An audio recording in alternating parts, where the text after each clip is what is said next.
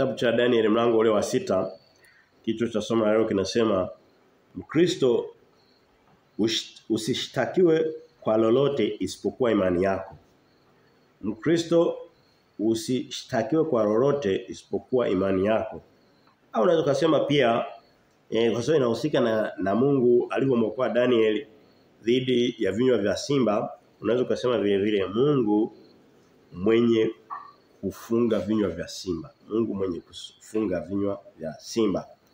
Tumesomewa mistari iko mingi kiasi chake iko 28.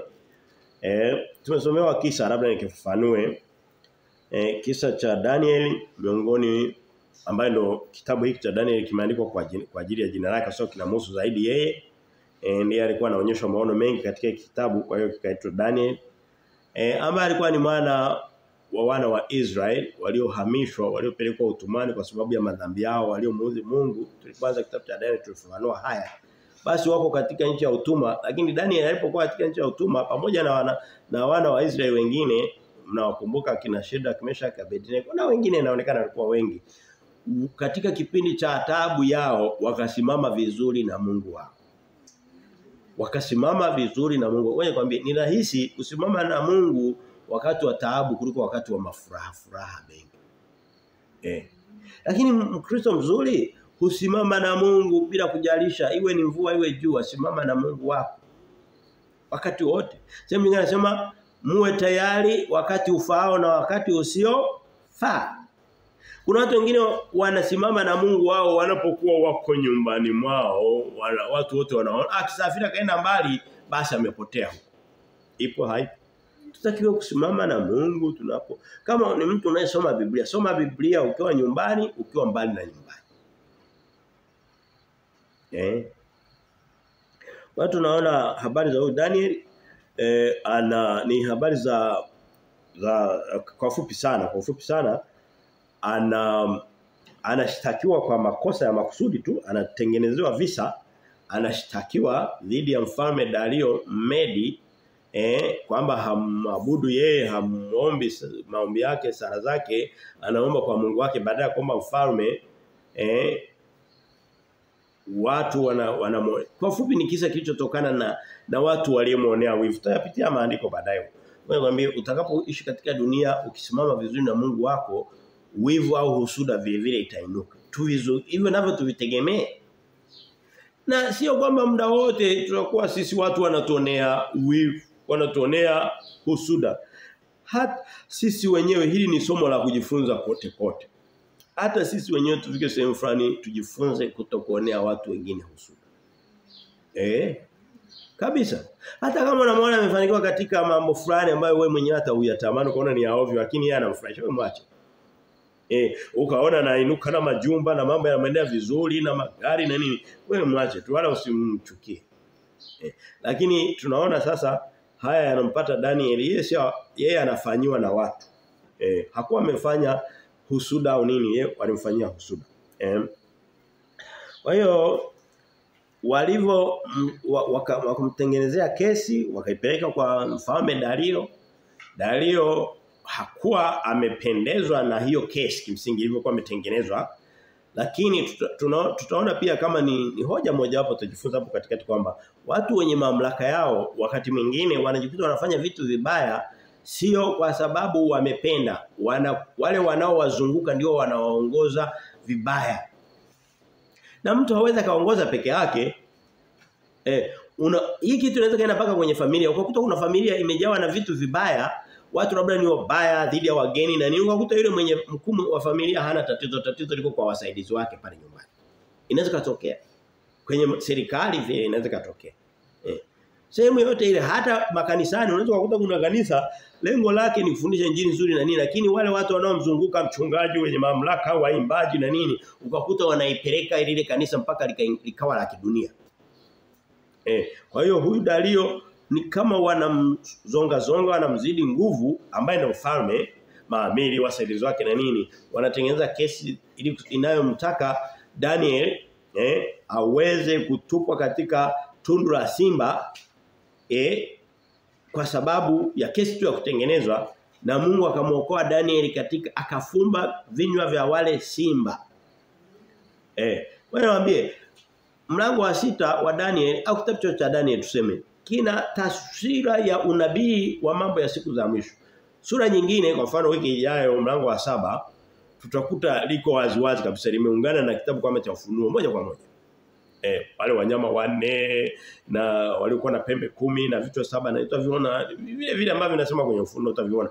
Lakini vile kuna sura nyingine kama hii ya mlango wa 6. Wewe mmoja huone uhusiano wa mambo ya ufunuo, mambo ya nyakati za siku za mwisho moja kwa moja. Lakini yamo maana yake inayoingia hapa ule usiku za mwisho humu ni kipindi ambacho watu wa Mungu watateswa kwa ajili ya imani yao. Kuna mtu mwingine hapa akishingia kanisani kazi yake ni kukaa na macho. Watu mwingine hakuna. Ya ajabu. Kwa hiyo ina taswira ya siku za mwisho. Nishahubiri sana habari za siku za mwisho. Na nitahubiri tena sana kwa sababu ni nyakati zinazotuhusu sana. Huwezi ukaona kiwango cha uovu unaoendelea kwenye social network, mitandao ya kijamii, majitu gani na uovu usio kwa kawaida. Hebu angalia unakuta kizazi cha watoto wa miaka 3 mpaka 10 hapo katikati mtoto ni kama anajiendesha mwenyewe. Hicho kitu hakikuwepo katika historia ya vizazi vya wanadamu vyote vilivyowahi kuwepo. Unaweza kusema ulikuwepo zamani hizo. Hapana, taarifa za dunia hizi ziko wazi zinajulikana. Hiyo ni taswira tu inayotuonyesha kwamba anasema kwa sababu ya kuongezeka kwa maasi. Biblia ya Kiswahili inatumia maasi lakini King James anasema sin, iniquity. Dhambi anasema kwa sababu ya kuongezeka kwa kiwango cha dhambi katika uso wa dunia, kiwango cha upendo wa wengi utapoa. Na anasema kwa sababu hiyo hiyo ni kwenye Mathayo 24 ambayo niko naelezea maana ya hizo zinazotoa siku za mwisho na nini. Washa pale kidogo.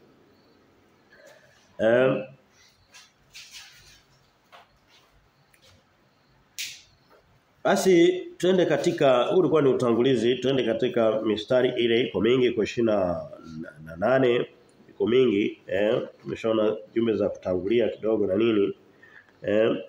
Hoja ya kwanza inasemaje? Hoja ya kwanza inasema ukiwa mcha Mungu tegemea vita na watu wa dunia. Ukiwa na watu wa dunia simaanishi watu tu ambao hawajai kukanyaga hata kanisani. Hapana, ni Wakristo wa dunia hasa ndio wabaya wa kidunia. Ukiwa una kanuni za kimungu kwenye maisha yako, utaonekana mtu mbaya.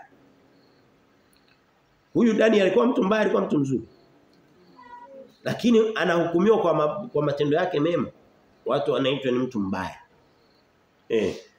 Ukiwa na kanuni na mienendo ya kimungu, kwanza tegemea kutokuwa na watu wengi, kutokuwa na marafiki wengi. Kweli kabisa. Huwezi kukubalika katika kila makundi ya wanadamu na kuhakikishia. Kama sio mtu mwenye umbea, wewe mama, hutakuwa na watu wengi sana marafiki zako kwa sababu kitu kinachowakusanya walio wengi ni umbea. Kama husimulii mambo mnayofanya nyumbani kwako ukamdhalilisha labda mmeo na nini jinsi anavyofanya na nini, mnajua mwanangu yani mavazi yake machafu kila yani yule usimuone tu anapita. Usipokuwa una maneno hayo ya maneno hutapata network. Kama huposti vitu vichafu kwenye mtandao, kwenye magrupu yako, labda ya mashuleni au ya makazini au ya mtaani, usipofanya hapo namna hiyo, hutapata watu wengi. Kwanza hawatakutambua kama upo.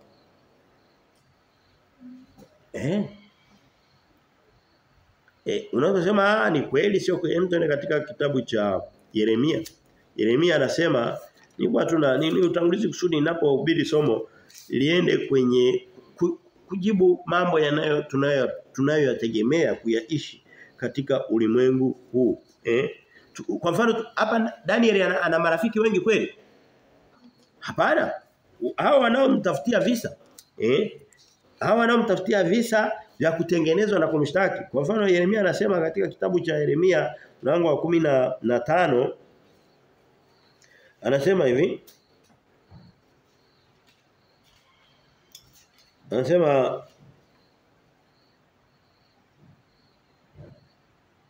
mstari wa 17 anasema hivi. Anasema sikuketi katika mkutano wao wanaojifurahisha. Huyu mtu hakuwa anaenda bar. Huyu mtu hakuwa kwenye network ya social network za mbalimbali akiwa amejichanganya humo.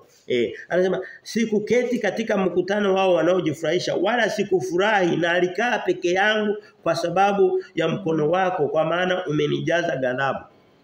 Anasema nilikuwa na tafakari namna ya uovu unaoendelea duniani na namna naweza kuushambulia kujaribu kuupunguza. Sikuwa niko pale kusherehesha watu kwenye mtandao wa kijamii. Biblia inasema katika kitabu cha Zaburi mlango wa kwanza kabisa inasema heri mtu yule asiyeenenda katika nini? Shauri la wasio haki wala hakusimama katika njia ya wakosaji wala hakuketi barazani pa wenye mizaha. Umo kwenye makundi ya wanadamu. Sina maana kwamba ujitoe kabisa pana. Na ndio sababu tumetoka kusoma kwenye Wakorintho wa kwanza pale 7 mistari ya 20 kitu pale. Anasema wenye kuitumia dunia kama vile hawaitumii sana. Kama uko kwenye mtandao wa kijamii kama vile haumo vile. Ndicho anachomaanisha. Wenye kulia kama vile hawalii sana. Wenye kufurahi kama vile hawafurahi sana. Ninaamini ndio yako naishi maisha ndani. Neno la Mungu ni moja. Ulisome kwenye Wakorintho, ulisome kwenye Yeremia, ulisome kwenye linafanana. Kwa sababu ni kweli. Limetoka kwa Roho mmoja mtakatifu wa Mungu wa mbinguni peke yake. Tuende katika kitabu cha Daniel mstari hoja ya kwanza sema ukiwa mcha Mungu tegemea. Na mcha Mungu haina maanisha kwamba mtu asiyetenda dhambi ieleweke vizuri. Mcha Mungu ni mtu anayesikiliza sauti ya Mungu kila siku. Anaanguka na kusimama, anasimama katika maneno ya Mungu kila wakati. Ndio kundi la mtu. Ndio Daniel alikuwa mkosaji kama wanadamu wengine. Hakuna makosa ya Daniel tuliyoyaona humu moja kwa moja kwenye kitabu chake, kitabu cha Daniel, lakini ni Mungu tu peke yake, ni Kristo peke yake ambaye hakutenda dhambi. Ukiwa mcha Mungu tegemea vita na wanadamu au na dunia. Hoja mstari wa kwanza tusome mstari wa kwanza mpaka wa 3 nasema. Ilimpendeza Dario kuweka juu ya ufalme maliwali 120 wawe juu ya ufalme wote na juu yao akaweka wakubwa 3 na Daniel alikuwa mmoja wao ili maliwali hawa watoe hesabu kwao mfalme asipate hasara. Basi Daniel huyo alipata sifa kuliko wakubwa na maliwali. Kuliko wakubwa na maliwali kwa kuwa roho bora ilikuwa ndani yake naye mfalme akaazimu kumweka juu ya wafalme wote. Huyu mfalme Dario wa Wamedi na Waajemi walikuwa wanatawala kwa wakati mmoja inaonekana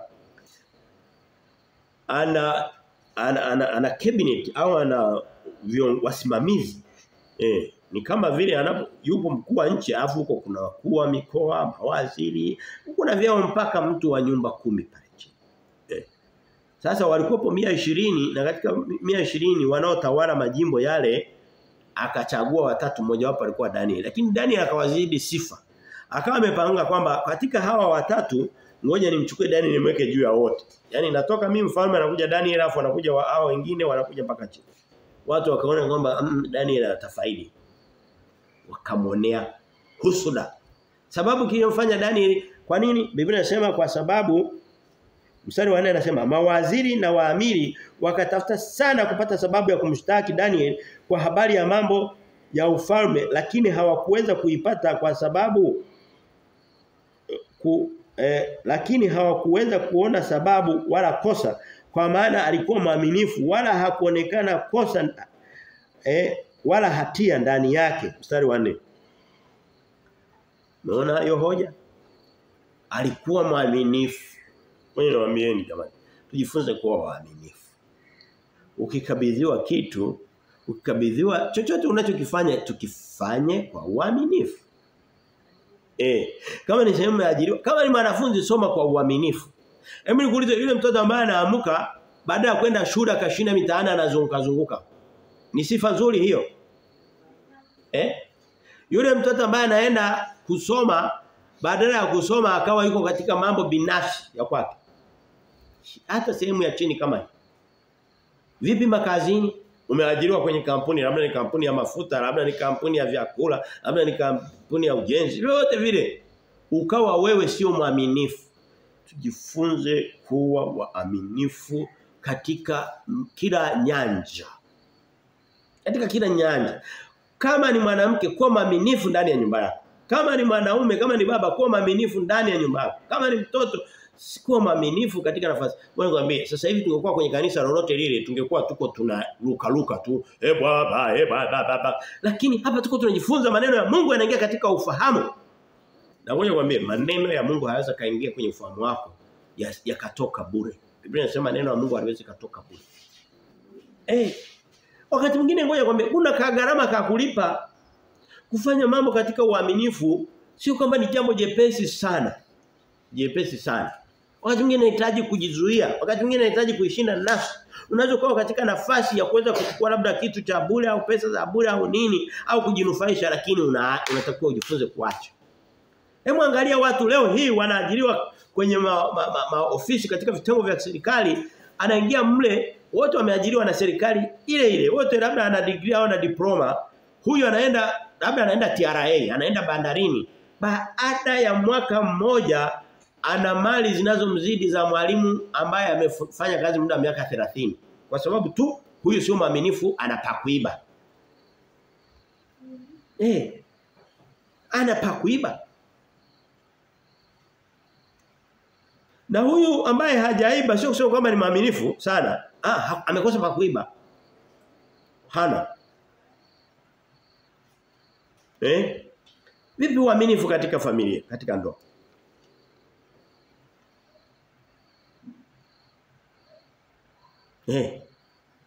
Unaweza kazima kidogo. Na kadhalika. Kwa hiyo Daniel, Biblia inasema alikuwa mwaminifu. Na sababu nyingine anasema roho bora ilikuwa ndani yake. Unajua roho bora ni nini? Ukisoma kwenye King James anatumia neno excellence spirit. Roho ya ubora, ya wema. Mwambie tunapomkaribia Mungu, hutajua ni lini, ni saa ngapi, na wakati gani. Kuna roho bora Mungu ataiweka ndani ya nafsi yako. Utaamua ilivyo sawa, utakosea vile vile kwa sababu bado una mwili huu wa nyama. Huu mwili wa nyama ni mbaya sana. Nimeshawaambia nimeshaandaa masomo yanayohusu maadui watatu. Nishasema lakini nitarudia kwa namna tofauti. Maadui watatu wa mwanadamu. Maadui watatu wakubwa wa roho yako iliyomwamini Kristo. Ile roho inakutana na mambo matatu mabaya kabisa. Kitu cha kwanza kabisa ni mwili. Mwili ndio adui mkubwa wa roho yako. Yale macho ya kutamani, ule moyo wa kutamani, yale masikio yanayo washa unatamani usikie habari mbaya za ajabu. Adui wa pili ni dunia inayokuzunguka, achana na mwili. Miili ya watu wengine, unaweza kuwa unatembea hapa akapita mtu amejivalisha uchi. Akapita mtu anapita kwenye gari zuri ukatamani utoke nyumbani kwenu upate lift kwenye ile gari wewe binti. Utembee naye. Hiyo dunia inayokuzunguka naye ni adui wa pili. Adui wa mwisho ni shetani mwenyewe sasa anayetumia mwili wako na dunia kama kuchochi, kama ndo anawasha kiberiti sasa. Anatia moto pale. Lakini tunapomkaribia Mungu, roho ya Mungu ya ubora ataiweka ndani ya maisha yetu.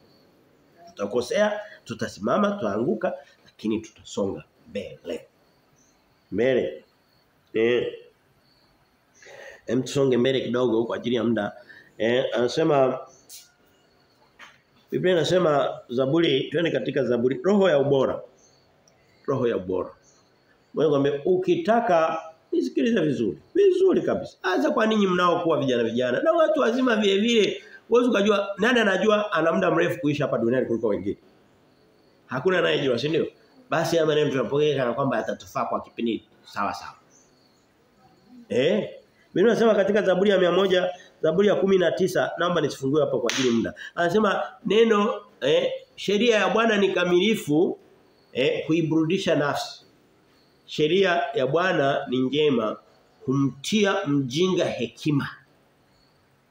Sheria ya Bwana Sikia neno Mungu anaposema neno sheria Bwana usifikiri ni sheria kwamba fanya hiki fanya hapana, ni neno la Mungu kwa ujumla. Ndio inaitwa sheria ya Mungu. Neno la Mungu.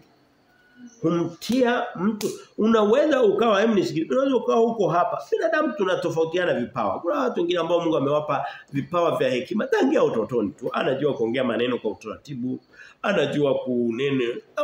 Ni kipawa cha Mungu hicho. Lakini kuna vipawa vingine vinakuja vinakuwa bora zaidi, vinakuja ukubwani vinavyotokana na roho njema ya Mungu inapokuwa ndani yako. Roho ya Mungu inakujaje kwa ajili ya maneno ya Mungu. Yesu aliwaambia wanafunzi wake katika Yohana mlango wa 6 anasema maneno haya ninayowaambia ni roho tena ni uzima. Maneno ninayowaambia ni roho tena uzima. Neno la Mungu ndio roho yenyewe. Wingi wa maneno ya Mungu kwenye kifua chako, kwenye nafsi yako, kwenye masikio yako ndio wingi wa roho wa Mungu kwenye maisha yako. Ndio maana yake. Ndio maana yake hakuna roho wa Mungu anayekuja kama upepo vivi hapa. Anakuja katika neno la Mungu.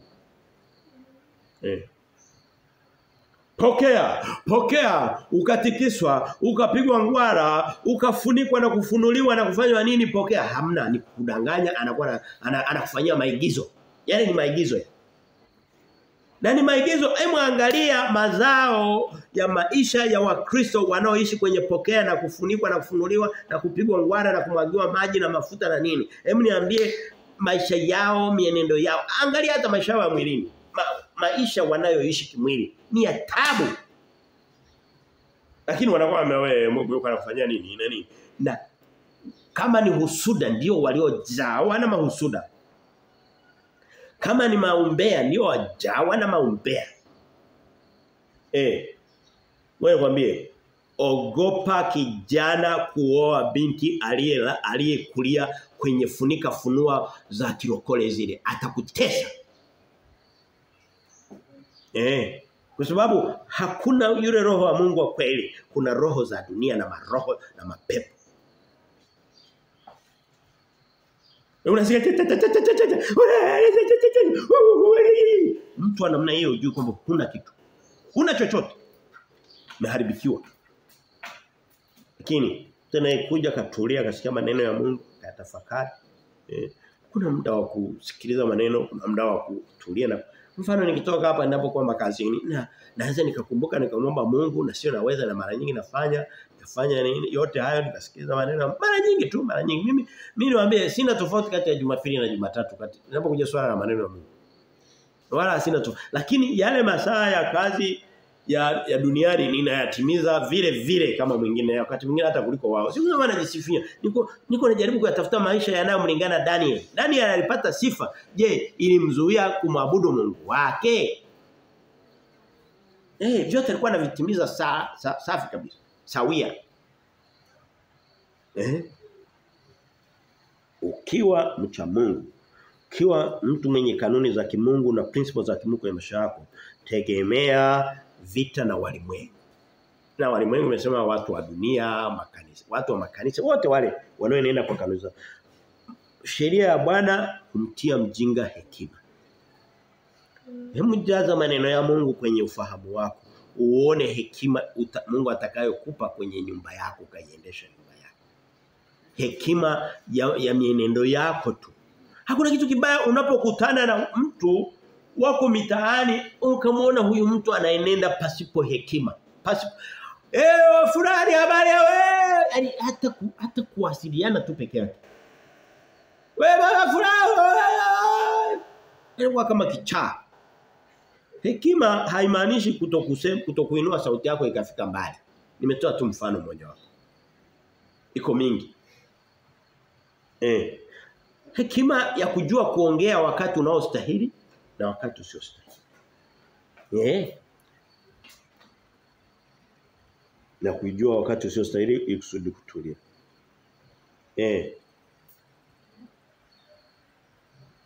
Biblia inasema katika kitabu cha Mithali mlango wa 13 mstari wa 20 anasema tembea na wenye hekima na wewe utakuwa na hekima. Ukienda kwenye kanisa linalohubiri hekima ya neno la Mungu na wewe utapata hekima vile vile.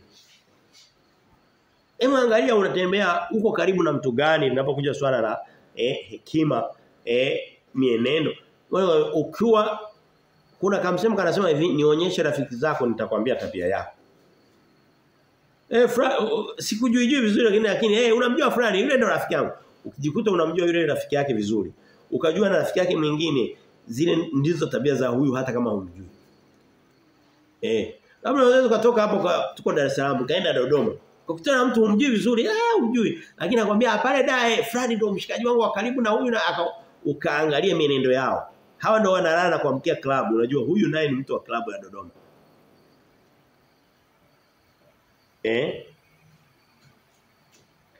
Daniel alikuwa mwaminifu katika maeneo ya kazi, kutimiza wajibu wetu. Kutimiza wajibu wetu tu nyumbani, kutimiza wajibu wetu kama watoto wadogo tunapokuwa na majukumu. Hakuna kitu kibaya vile vile. Sasa hivi hata mtoto tu kufagia tu uwanja peke yake kwake inakuwa kazi ngumu. Wakati mwingine mahubiri mazuri ya waguse watoto kwa sababu ndio ambao wako katika hatua ya kujifunza zaidi mambo. Mstari wa 6 anasema hivi. Basi wale mawaziri na maamiri wakakusanyika pamoja. Mstari wa 5. Ndipo wale watu wakasema, mstari wa 5 turudi pale. Ndipo wale watu wakasema, hatutapata sababu ya kumshtaki Danieli huyo tusipopata katika mambo ya sheria ya Mungu, ya sheria ya Mungu wake. Hapo kimsingi ndipo nimetoa kichwa cha somo. Kichwa cha somo leo kinasema Mkristo usishtakiwe kwa lolote isipokuwa imani yako. Iwe ndio sababu ya wewe kuweza kushtakiwa.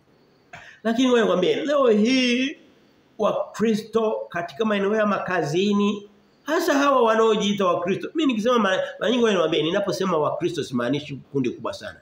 Inamaanisha watu wanaojiita wameokoka. Mara nyingi simaanishi Mkatoliki. Kwa sababu Mkatoliki hajiiti Mkristo. Hata ukisema kuna makundi, chama cha Wakristo, chama cha Wakatoliki, hawajiiti Wakristo. Ni watu tu wanawalazimisha. Lakini wao kama wao haitwa Wakristo. Lakini ngoja tunaposema upana wote na wenyewe tunaweza kuwaingiza. Kwa sababu wao kuna wakati wanamsema na Kristo, wakimchoka Maria wanamuingiza na Kristo siku nyingine mara moja. Lakini inamaanisha wale watu ambao wanakuambia kwamba wanakiri uchaji wa Mungu wa Kristo kama mwokozi wao. Watu wa namna hiyo wengi utawakuta, kitu cha kwanza nilichokiona kabisa ni uvivu. Kutokuchapa kazi, yani kuna uhusiano ungefanya, kuna kitu inaitwa statistical analysis. Kwa wakati mwingine na sisi tutumie lugha ya dunia. Mungu ametupa uwezo wa kujua hii. Sio? The statistical analysis, correlation coefficient, Pearson square analysis, Spearman nini. Hayo yote hapa tunaona, si ndio? Ukitafuta uhusiano kati ya uvivu na ulokole unaenda sambamba, vinapanda pamoja. Wewe mwambie hutakuta uvivu wa namna hiyo kwa kiasi kikubwa katikati ya Wakatoliki. Ngoja niwatetee. Sio wavivu kiasi hicho. Kweli kabisa. Hata wapagani tu wa kawaida. Labda nenda uwezo ukaikuta kwa Wapemba wavivu. Kwa sababu hawana Kristo hilo kundi lote.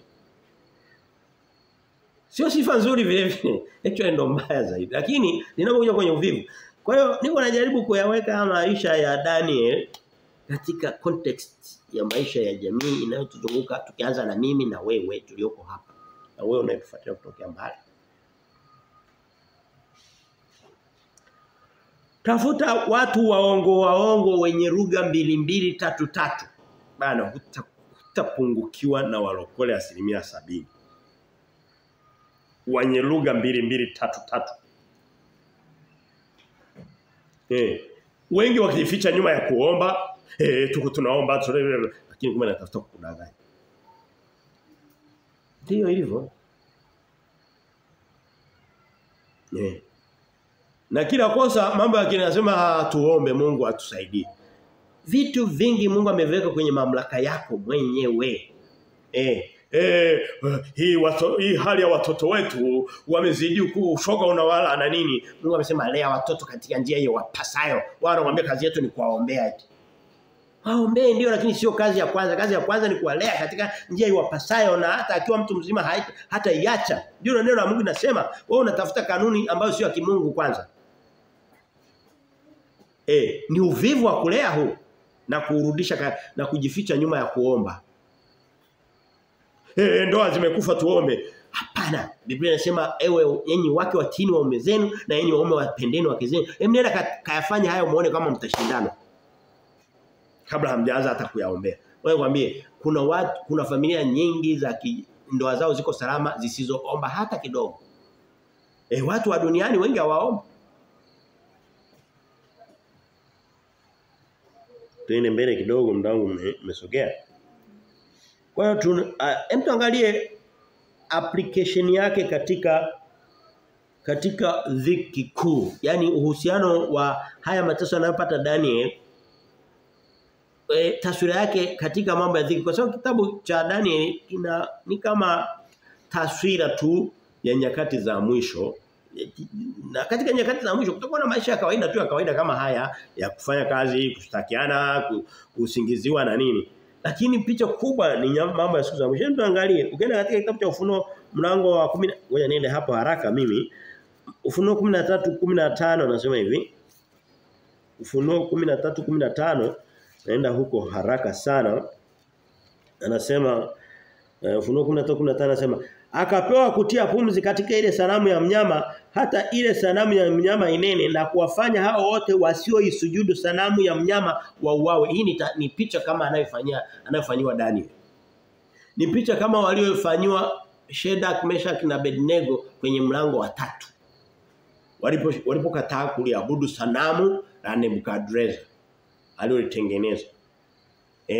Ni picha hii ya Daniel alipoonekana anamwomba Mungu badala ya kuomba mwanadamu, kuabudu mwanadamu.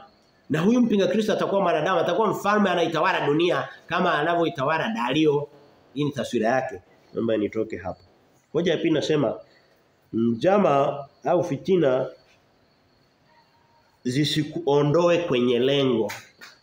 Ngoja kwambie, ukiwa unatembea na Mungu wako, karibu na Mungu wako, katika nyua zako na njia zako unaenda na Mungu. Kukitokea na njama, ukatokea zote nyingine zinaweza kutokea ndani ya watu wako, zisikuondoe katika karibu na Mungu wako. Daniel baada ya mtu anzie ule mstari wa 10 anasema hivi. Hata Daniel alipojua ya kuwa yale maandiko yamekwisha kutiwa sahihi. Kwa hiyo hapa nyuma nimeruka maandiko fulani lakini niyaeleze.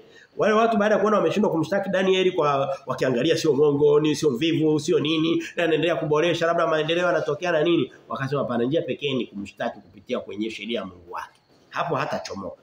Wakamtengenezea kisa. Wakasema sasa tumwambie mfalme kwamba mfalme atoe sheria inayosema kwamba mtu yeyote ndani ya mwezi mmoja atakayefanya maombi au sala au vyote vile kwa kitu kingine au kwa Mungu mwingine au hata kwa mtu mwingine. Watu walikuwa wanaabudu kila kitu, hata mfalme. Isipokuwa wewe mfalme Dario, basi huyo mtu atupe katika tundu la simba. Wakaitengeneza hilo shtaka, wakatengeneza hicho kisa. Sasa mstari wa 10 nasema hata Daniel alipojua ya kuwa yale maandiko yamekwisha kutiwa sahihi. Hoja ya pili tunaangalia mashtaka au mashambulizi yasikutoe katika lengo la awali. Yaani ukishindwa, ukitengenezewa mbinu na mipango ya wanadamu, njama, fitina zikikuteteresha, basi ujue huna pa kushika. Kwa sababu hizo mbinu zikikuteteresha, hata huku ulipokuwa umeshika nako utatetereka, utakuwa huna upande. Kwa Mungu haupo na duniani hutakufiti. Unadhani hapa Daniel angekubali akaanza kuabudu kwa kumwabudu huyu mfalme, mama angemwenda sawa sawa? Ilibidi tu alazimike kugandia pale kwa Mungu. Hakutoka katika lengo. Nani ameelewa maneno? Maneno ninayokuambia jamani, yameandikwa kwenye Biblia, sina kingine cha kuhubiri. Sina uwezo wa kutunga ya kwangu. Ninapoyatunga ya kwangu sio kama natunga nafanya tu kuyajazia na kuyaweka uhalisia mazingira tutakayopitia, lakini msingi wa maneno ni haya tunayoyasoma. Na wiki ijayo tutakuwa kwenye mlango wa 7 tutafanya hivyo hivyo. Hakuna kingine. Ngoja nikwambie hapa tulipo wote hakuna atakayezeeka. Hatutazeeka. Mtu yote tutaondoka duniani bila kuimaliza hii Biblia. Haiishi. Na kuhakikishia. Kwa hiyo hakuna kupungukiwa maneno ya Mungu. Huhitaji kwenda kutafuta sehemu nyingine. Sijui tutoka pale mlimani, tukakutane roho wa Mungu atufundisha nini. Mambo Mungu aliyoweka kwenye neno lake ni mengi kiasi kwamba yanazidi maisha ya wanadamu. Kwa hiyo yapo tu muda wote. Mstari wa 10 anasema hata Danieli alipojua ya kuwa yale maandiko yamekwisha kutiwa sahihi, akaingia nyumbani mwake na madirisha katika chumba chake yalikuwa yamefunguliwa kukabili Yerusalemu, akapiga magoti mara 3 kila siku, akasali, akashukuru mbele za Mungu wake kama alivyokuwa akifanya tokea hapo. Kwa hiyo unaona hakubadilisha lengo lake, lilibaki pale pale. Ametoka kushtakiwa kwamba anasali, anatakiwa asali kwa Dario na nini, ungetegemea aache kusali alivyokuwa anafanya tangia mwanzo, lakini yeye anaendelea vile vile. Ndio ilivyo.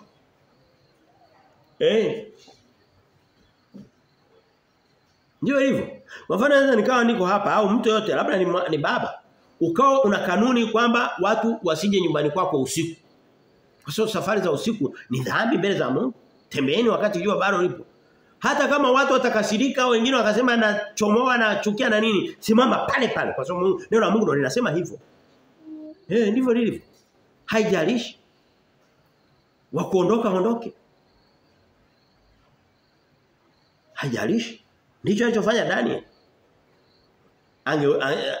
Na alikuwa anajua simba wanamsubiri. Na wewe unaweza kuwa unajua kwamba mambo yanayokuja yatakuwa sio mepesi, lakini hajalishi anyway. Sura 11 basi watu hao wakakusanyika pamoja, wakamwona Daniel akiomba sala na kusihi mbele za Mungu wake, ndipo wakakaribia wakanena mbele ya mfalme katika habari ya ile marufuku ya mfalme. Je, hukutia sahihi ile marufuku ya kwamba kila mtu atakayeomba sala kwako mfalme atatupwa katika tundu la sindano? Mfalme akajibu akasema, neno hili ni kweli kama ilivyo sheria ya Wamedi na Waajemi isiyoweza kubadilika. Basi wakajibu wakasema mbele ya mfalme, yule Danieli aliye mmoja wa wana wa wale waliohamishwa wa Yuda, hakujali wewe mfalme wala ile marufuku uliyoitia sahihi, bali anaomba sala mara 3 kila siku. Basi mfalme aliposikia maneno hayo alihuzunika. Hapa imeandikwa amekasirika. Alihuzunika, akakaza moyo wake ili kumponya Daniel, akajitaabisha kumwokoa hata jua likatwa. Ndipo watu wale wakakusanyika pamoja mbele ya mfalme, akamwambia mfalme, mfalme, ujue ya kuwa ni sheria ya mfalme ya Wamedi na Waajemi lisibadilike neno lolote lilo marufuku wala amri yoyote iliyowekwa na mfalme. Basi mfalme akatoa amri, nao wakamleta Daniel, wakamtupa katika tundu la simba. Mfalme akanena akamwambia Daniel, Mungu wako unayemtumikia daima, yeye atakuponya. Likaletwa jiwe likawekwa mdomoni mwa lile tundu, naye mfalme akalitia muhuri kwa muhuri yake mwenyewe na kwa muhuri wa wakuu wake, lisibadilike neno lolote katika habari za Daniel. Nini tumejifunza hapa? Maneno ni mengi. Hapa kuna mfalme Dario, kiukweli, na tutaendelea kumalizia mlango huu, hayuko upande wa hawa washtaki wa Daniel. Ni wasaidizi wake. Kimsingi nilisema si ilikuwa ni somo la jana Jumamosi. Kuna chawa hapa. Hawa wanaitwa chawa. Kiongozi mwenyewe hana tatizo. Tatizo ni wapambe. Ni wapambe. Leo hii unaweza kusikia mataifa mawili au mangapi yanapambana, yanagombania mipaka. Natoa mfano umeenda hata kwenye mambo ya mbali. Ukichunguza ukakuta wale wakuu wawili wa nchi hawana shida. Lakini hawa wanajeshi hawa maamiri hawa majenerali hawa wakuu mawaziri hawa wanataka kuwepo na hali ya vita waendelee kula allowance. Waendelee kufaidi. Budget kubwa ipelekwe kwenye vita ili kusudi waendelee kufaidi. Ili kusudi vile vita vipigano waende kuiba mali. Kama ni madini wakaibe madini. Ndivyo hivyo. Uhitaji kwenda mbali hata ndani ya taasisi za kiserikali. Unaweza kukuta mkuu wa taasisi hana shida, lakini wale wanaotafuta fursa, nafasi, ndio wanaoleta mtafaruku, tiburi, ugomvi ili kusudi waweze kufaidi. Of course nyuma yao kabisa yuko shetani ambaye hataki amani. Unasema sasa najifunza nini? Naondoka na ujumbe gani? Hivi wasifunishi injili isiyokuwa na ujumbe. Naondoka na. Wanachanganya kila dakika lazima niweke ujumbe. Ujumbe wetu ni nini? Ujumbe wetu ni kusimama katika kweli. Hapa kuna hila hapa. Hapa kuna hila, hapa kuna husuda, hapa kuna mambo yasiyo ya kawaida, mambo yanayoendelea katika. Wewe kwambie haya mambo ninayosema mnavyosikia ninayakemea. Na nina kama Paulo anasema hivi. Paulo anasema katika kitabu cha Korinto kwanza mlango wa 15 mstari wa 31 anasema na huku kujisifu kwenu kwangu mbele yenu ninakufa kila siku. Hata mimi ninachosema ni kwamba haya mambo yananifundisha vile nina jukumu la kuishi kesho kutwa na zaidi katika njia zangu. Wakati mwingine unaweza kaingia hata katika kanisa ukakuta kuna mvurugano, hawako hivi hawako. Ukienda kwa yule kiongozi labda mchungaji yuko safi kabisa, tatizo ni wasaidizi wake.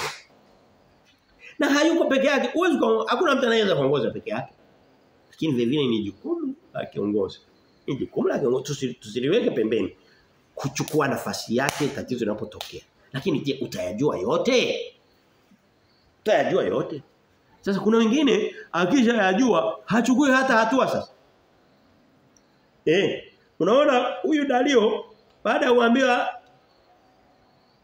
kwamba Daniel amekaidi sheria ulioipiga muhuri ambayo walimtengenezea. Ni kama walienda wakaandika ile mswada ule kama ni bungeni wakauandika wakaupeleka kwa rais kuusaini. Na huyo rais inaonekana alikuwa hana uwezo wa kukataa. Sasa haraka ule mswada ukaanza kung'ata. Bana kuna mtu tayari ule mswada sishakuwa sheria umesaini Daniel huyo hapa. Daniel mfalme akaumia kwamba rafiki yake sheria ndo imeanzia kumla yeye. Akaumia. Biblia inasema akakasirika, lakini kiukweli kichwa kwenye King James akaugua moyo. Ndio sababu Biblia inasema hem tusome kuanzia mstari ule wa 18 anasema kisha mfalme akaenda nyumbani kwake akakesha usiku kucha akafunga na vinanda havikuletwa mbele yake na usingizi wake ukampaa. Asubuhi mfalme akaondoka mapema akaenda kwa haraka mpaka penye lile tundu la simba, naye alipokaribia lile tundu akamlilia Daniel kwa sauti ya huzuni. Mfalme akanena akamwambia Daniel, Daniel mtumishi wa Mungu aliye hai, je, Mungu wako unayemtumikia daima ameweza kukuponya na simba hawa? Ndipo Daniel akamwambia mfalme, mfalme uishi milele. Mungu wangu naona mwenye kuteseka hapa ni mfalme. Daniel yuko safi. Mfalme uishi milele. Daniel jamani, Mungu anatumikana huzuni na nini? Alikuwa amepanic. Wewe kwambie, Biblia inasema wenye haki ni wajasiri kama simba. Nani hapa ni jasiri? Mfalme ndo anaumia. Huyu mfalme alikuwa kinyume na Daniel, alikuwa upande wa Daniel. Alikuwa upande wa Daniel. Lakini sheria aliyoipitisha kijinga na sio nikasema ni kijinga kwa sababu inaonekana alikuwa amezungukwa na watu waliooza. Alikuwa amezungukwa na machawa. Anamlilia anasema Mungu amekuokoa. Kwanza alimwambia Daniel ingia huko, unajua Mungu wako atakuokoa. Sina shida, najua nguvu za Mungu wako. Ninazijua nguvu za Mungu wako. Mstari wa 10 na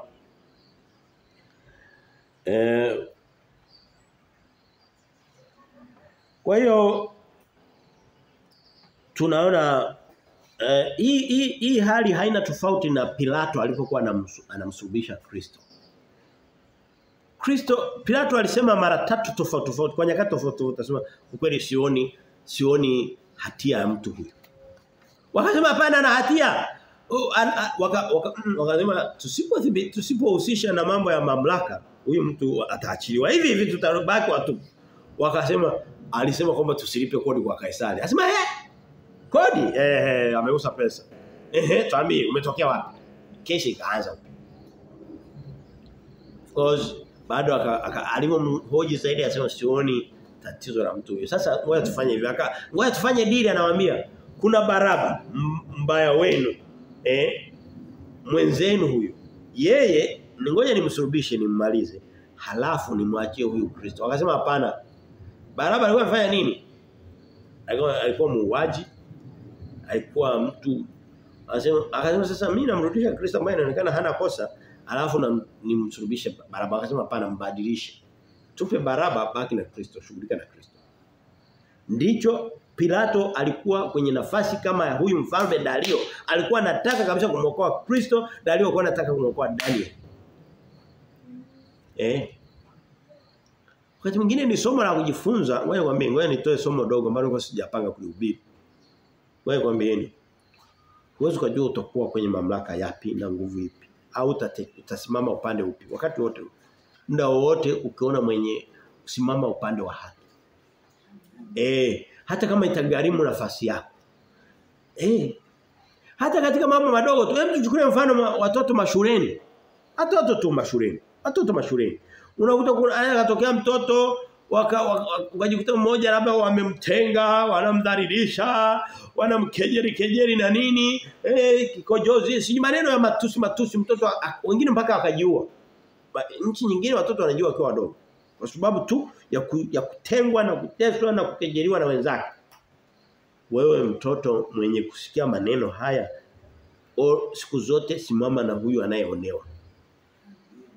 Sasa hawa akina huyu Dario ambayo ni taswira ya Pilato kwa Kristo, sawa walisimama lakini hawakuwa imara, hawakuwa thabiti, hawakutumia mamlaka yao hata kama ingeweza kuwaletea madhara fulani. Wewe jifunze, sikiliza. Huu ni ujumbe kuondoka nao kwenye kipengele hiki. Jifunze kusimama na wanyonge. Jifunze kusimama na aliye mdhaifu. Ndio tabia ya Mungu. Ukisoma katika Biblia sehemu nyingi kabisa, nyingi. Mungu anasema wateteeni wanyonge, wateteeni walioonewa, wajane, mayatima, makundi hayo yasiyojiweza. Daud. Leo hii watu wakishafanikiwa kuona kama kuna mvutano kati ya kakundi kadhaifu na kakubwa, wanasimama na lile kubwa, wanaongeza nguvu huko. Ni tabia sio ya kimungu, ni ya kishetani. Haijalishi hata kama mtu hata kama amekosea, maadamu ni mdhaifu, wewe simama na mdhaifu. Muda wote. Muda wote. Hoja ya tatu nasema, nadhani ndio hoja ya mwisho. Nitamani isiwe na hoja nyingi. Hoja ya tatu inasema unaweza kukutana na msaada ndani ya tundu la simba. Danieli kama ilivyokuwa wakati kwenye mlango wa 3 wakina Shadraka, Meshaki na Abednego walitupa katika tanuru la moto, la makaa ya moto. Walikutana na Kristo mle. Danieli naye msaada wake anakutana nao katikati ya yale masimba. Wewe mwambie kwa nyakati tofauti na wewe na mimi ninayosema, tutakutana na msaada wa Mungu wakati tumeshaingia kwenye matatizo. Watu wengi tunataka Mungu atuokoe kabla hatujayakanyaga matatizo. Kabla mambo inawezekana Mungu akakutia nguvu wakati umeshabaki mpweke. Watu washakuacha. Ndio Mungu akaja. Wewe unataka Mungu azuie wasikuache. Mungu anasema ngoja waondoke, nitasimama na wewe wakati washatoka. Wakati watu wameshakutupa kwenye tundu la simba, ndipo Mungu anapokuja kukutia nguvu. Kisha mfalme akaenda nyumbani kwake, akesha usiku kucha, ndio tushasoma hiyo mstari. Tuendelee mbele. Na anamuita ndipo Daniel akamwambia mfalme, mstari wa 21 anasema, mfalme uishi milele, Mungu wangu amemtuma malaika wake naye ameyafumba makano ya simba hao hawakunidhuru kwa kuwa mbele zake mimi nalionekana kuwa sina hatia tena mbele yako mfalme sikukosa neno basi mfalme akafurahi sana akaamuru amtoe Daniel katika ile tundu ndipo Daniel akatolewa katika ile tundu wala dhara lolote halikuonekana mwilini mwake kwa sababu alikuwa amemtumainia Mungu wake mfalme akaamuru nao wakawaleta wale waliomshtaki Daniel wakawatupa katika tundu la simba wao na watoto wao na wake zao na wale simba wakawashinda wakaivunja mifupa yao vipande kabla hawajafika chini ya tundu. Tunapata nini? Unaona Mungu anaokoa watu wake na sio kwamba anaishia kuwaokoa anawalipia na kisasi. Ndio. Simama thabiti imara katika ndoa yako. Simama imara thabiti dhidi ya adui yako yote yule. Adui utatokea katikati ya wanadamu bila shaka. Mungu atakuokoa wakati matatizo yashafika, madhara yasikupate au madhara yameshakupata lakini hayaponye, lakini atakuokoa na baada ya hapo atafanya kisasi. Hao waliomshtaki Biblia inasema ndio wanatupa kwenye yale masimba na masimba hayana huruma sasa. Hajafumba kinywa ndio yanafanya kazi ya simba kweli. Maana haya kwanza inaonekana yalipigwa nani? Yalipigwa kaputi. Haya ya pili sasa yako live. Active. Live. Kabla hajafika chini, wewe unafikiri simba atasubiri chakula kugonga chini, anakudaka juu kwa juu. Yakawavunja. Mungu unayemtumikia. Wakati mwingine anaweza kukuchukua muda mrefu, ukawa umeshaonewa, ukawa umeshashtakiwa uongo, ukawa umeshapitia yote hayo lakini kabla hujavunjwa mifupa yako, kabla hujapondwa ukaisha kabisa, Mungu ndo akatokea akakuokoa, akafanya kazi ya kulipa kisasi. Mungu anatutaka tusilipe kisasi, tusubiri kisasi cha Mungu. Biblia inasema katika kitabu cha Warumi mlango wa 12 mstari wa 20 pale anasema tusilipe kisasi bali adui yako mlishe mnyweshe kwa hiyo utakuwa umempalia makaa kichwani mwake. Kama kuna mtu unajua kuna mtu ataamusha uadui bila sababu yote hii. Kabisa. Unajaribu kuwa mwema uadui utakuja. Kama ni vinywa kununa unakuta vimenuna masaa mawili mdomo wa juu umeinuka mpaka kama wakuku. Kwa chuki. Ukitafuta sababu rudi nyuma chunguza hupati. Usianze na wewe kulipa kisasi najiambia na mimi najifunza. Je, ni nyepesi hapana?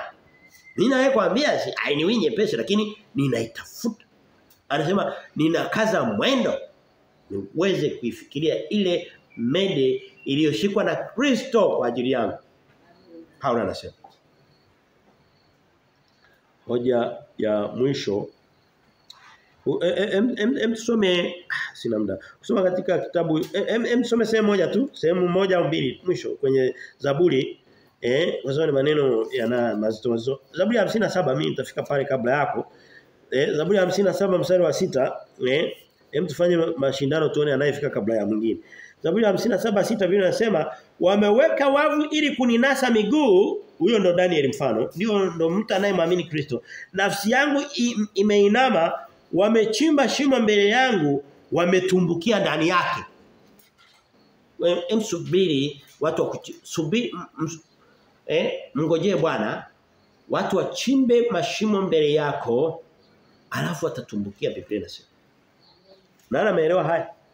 Zaburi ya 9 mstari wa 15 Biblia inasema imalize Zaburi ya 9 mstari wa 15 maneno kama wale yamejaa kwenye Biblia na ndivyo tunavyotakiwa kusoma neno la Mungu. Usiende kuambia Mungu atakufanyia hivi na hivi, mthibitisha kwa andiko sehemu 3 5 7 10. Ndivyo utajua kwamba kweli Mungu kanena. Mlango wa 9 mstari wa 15 Biblia inasema hivi. Zaburi hiyo mataifa wamezama katika shimo walilolifanya, kwa wavu waliouficha imenaswa miguu yao. Nafanya hivyo. Tusimama. Kitabu cha Esther kuna mtu alikuwa anaitwa Haman akatengeneza kitanzi cha kumuua Mordekai mjomba wake Esther. Baadaye kile mambo yakaenda yakazunguka nenda kasoma kitabu cha Esther. Ni kitabu kitamu sana kile. Mambo akazunguka. Kile kitanzi alichokitengeneza Haman ndicho kilichokuja kwa ajili ya Mordekai, ndicho kilichomninginiza Haman mwenyewe. Hebu tujifunze eneo hilo vizuri. Anaweza kawa jirani yako, anaweza kawa mtu wako wa karibu, anaweza kawa mfanyakazi mwenzako, anaweza kawa yeyote yule. Tujifunze katika haya yote. Hoja ya mwisho ambayo nilikuwa nimetamani iwe fupi kabisa kuliko vyote ni kwamba Mungu wako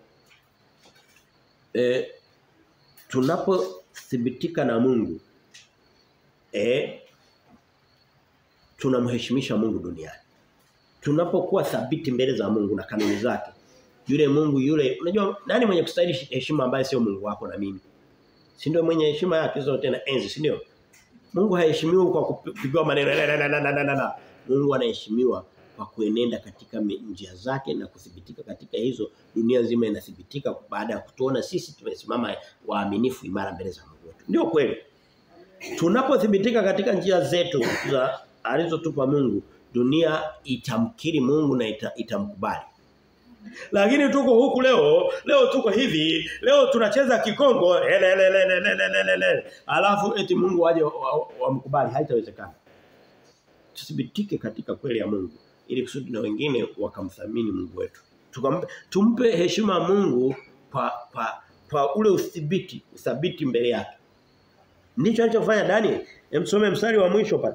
Mstari wa 20 mstari wa mwisho mstari wa 25. Ndipo anasema mfalme aliamuru, alisema Mungu wa Daniel. Mstari wa 25 anasema ndipo mfalme Dario akawaandikia watu wa kabila zote na taifa zote na lugha zote waliokuwa juu ya uso wa dunia. Hii ni taswira ya dunia nzima. Sio watu wachache, ni dunia nzima. Hii ni serikali ya dunia. Hii ni mamlaka moja ya dunia. Amani na iongezeke kwenu, mimi naweka amri ya kwamba katika mamlaka yote ya ufalme wangu. Habari sema ni dunia.